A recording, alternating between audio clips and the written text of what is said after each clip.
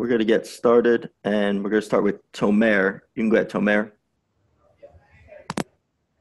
Hey, Terence. Good to see you, man. Just wondering, your impression of the team so far. I know you guys have had guys in and out of the lineup, but are you guys sort of a flip the switch team? Do you feel like you have the ability to flip the switch when necessary? And is that a dangerous thing to have, good or bad, when the playoffs start? I feel like we just, we're focused day to day. I really wouldn't call it flip or switch team, but a lot of these guys have a lot of playoff experience. So, I'm sure when that time comes around, you know, the mindset, things will be a lot different, and a lot sharper. Thanks. We're going to move over to Charlie Widows.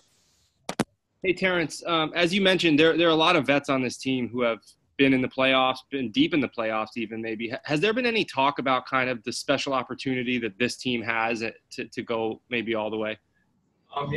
That's something we talk about a lot. We know what we're capable of. So like I said, we just take it day by day, and try and sharpen our tools before it really gets into, that thickness of the playoffs. Great. We move over to Christina Pink. Hey, Terrence. Obviously, you guys have had, as Tomer mentioned, different guys in and out of the lineup, but the bench has kind of always been a spark plug for this team. How do you guys overcome that? How have you overcome it? And kind of what are the ways that you've noticed that you guys have been able to find some cohesion? I just think we follow the leadership of, Lou Williams and Trez. Those guys kind of taught us how to play when you come off the bench. What type of energy you need to bring, what type of focus you need to have, and we feed off that. And it's like kind of split right down the middle. Some of us are younger, some of them are older, so we kind of bring that energy that they need, and they keep us focused. Great, and we'll move over to one last question from Miriam. Hey, Terrence. I wanted to ask you about your jersey and the "I am a man" on the back. Obviously, just to kind of speak to what that means to you. It's fitting, of course, but I'm sure there's a meaning for you.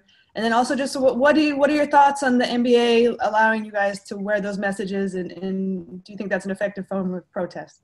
Well, first of all, it means a lot to me just to be able to, represent that and show how I feel, with things going on outside of this bubble.